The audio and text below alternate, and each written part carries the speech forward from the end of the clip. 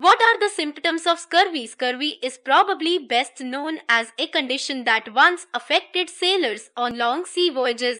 There is one cause of this condition, and that is an inadequate amount of vitamin C in the diet. Sailors used to take large amounts of fruit, usually lemons, onto their ships, and when the fruit ran out, scurvy could set in. Some of the common symptoms of this condition include pale skin with reddish or purple spots, sunken eyes, tender gums, internal bleeding, and diarrhea. This condition occurs when the body has depleted its store of vitamin C. The exact time scale for the condition to appear depends on how much vitamin C the body has stored. After the intake of vitamin C has ceased, scurvy can set in within anywhere from a week to 3 months. The symptoms of scurvy include a number of ailments within the body. Sufferers can feel extremely fatigued as well as nauseated. They might also experience an overall feeling of discomfort, and pain will be felt in the muscles and joints of the body.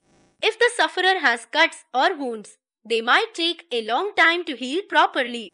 In the mouth area, the teeth might become loose, and there may be some swelling and bleeding in the gums. The hair and skin will become dry. Another major symptom is bleeding into the body's muscles and joints, such as in the knees and arms.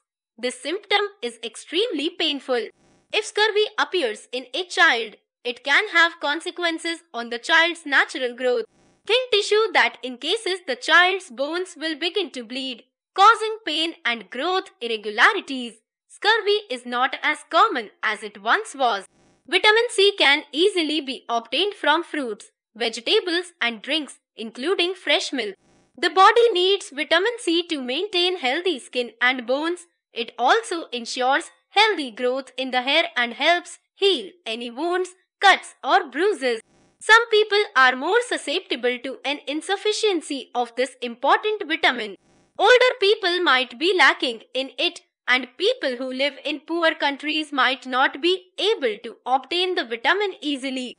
A diet that is low in vitamin C is the biggest risk factor for scurvy. Scurvy can be diagnosed by a simple blood test.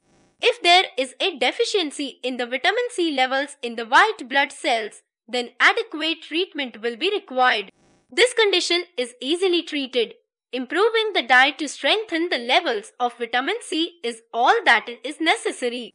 The symptoms should disappear within a day to a few weeks. Maintaining a diet that is rich in vitamin C will prevent any further attacks of this condition.